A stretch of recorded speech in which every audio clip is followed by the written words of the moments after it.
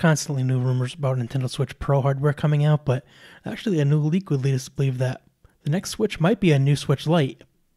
Let's talk about it. The leak comes from a post on 4chan, and I'm going to read it as is. The grammar isn't necessarily correct, but it says, "Former Nintendo employee here. I have a small tip on what the next Switch hardware refresh is being worked on by Nintendo. It's a Switch Lite with support for cellular networks and a slightly bigger screen. Tentatively named Nintendo Switch Lite 5G, likely the final name. Supports 5G and 4G LTE networks in addition to Wi-Fi, and uses the Qualcomm Snapdragon X55 5G modem.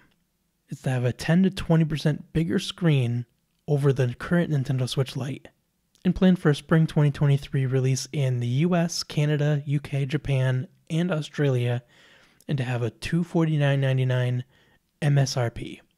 On the bottom here, it says that AT&T, T-Mobile, and Verizon have partnerships in the US with Nintendo, and it would have 5G specific data plans and discounted bundles with the data plans and Nintendo Switch Online memberships.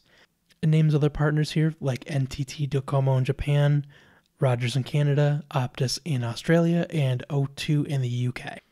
Now, a portable console with mobile data connectivity isn't necessarily a new thing. The PS Vita did have an option for 3G connectivity, and even going all the way back to the Nokia N-Gage, which really was kind of like a cell phone that played games. But these things have been available in the past, so it's not a new concept, but it is new for Nintendo. Now, one might argue, why couldn't you just open up a mobile hotspot on your phone and connect the Switch to that instead of having connectivity on the Switch itself? Well, if the Switch itself connected to a data plan, you would remove that step altogether. It would always be connected, and anytime you wanted to download a game or play anything online, you would just automatically be connected to the internet. You wouldn't even have to worry about it. Don't get me wrong, always connected Switch would probably actually be really cool. My issue, though, would be the battery life.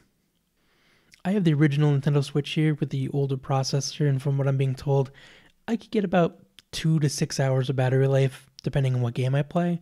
The newer Switch can get a little bit more than that, but the Switch Lite actually gets less battery life than the original Switch. And to throw 5G connectivity into it, you're really going to run into a problem getting even 2 hours of battery life out of that, even on the small game.